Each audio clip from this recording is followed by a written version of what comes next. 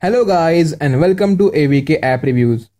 Today we are going to see the overview of Android 7.1 on Nexus 5.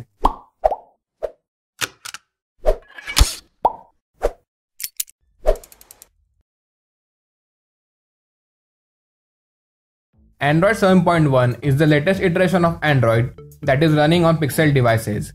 As I started to see 7.1 ROM appearing on XDA, I was curious to know what features we will get on Nexus 5 with this Android version. So here is my quick look at Android 7.1 on Nexus 5. So this is the AOSP 7.1 ROM by Santosh M. I have just flashed this ROM without GApps as there were no GApps available for Android 7.1.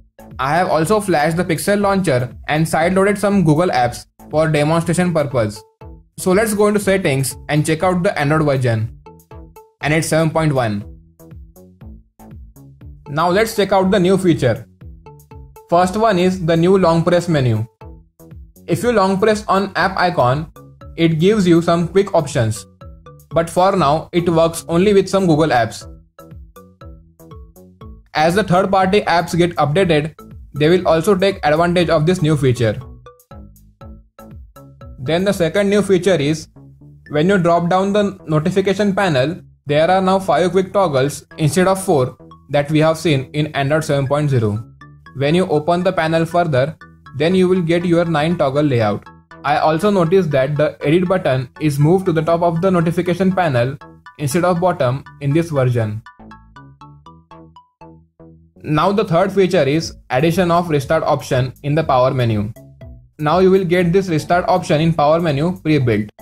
So these are the changes I noticed in Android 7.1 over Android 7.0 on Nexus 5.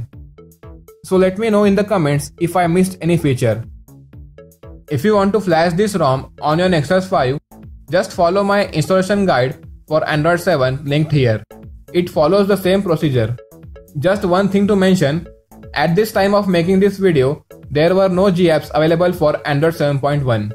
So I will suggest to wait till OpenGApps release their 7.1 compatible GApps package. As soon as they are released, I will update the link for the GApps in the description below. Then you can flash this ROM and the GApps and enjoy the Android 7.1 update on your Nexus 5. So let me know your thought about Android 7.1 and my video in the comments below. If you like this video, hit the like button below and share this video. Subscribe to my channel for more such video. You can follow me on Google+, Twitter and Facebook. Thank you for watching my video. I will see you in my next video.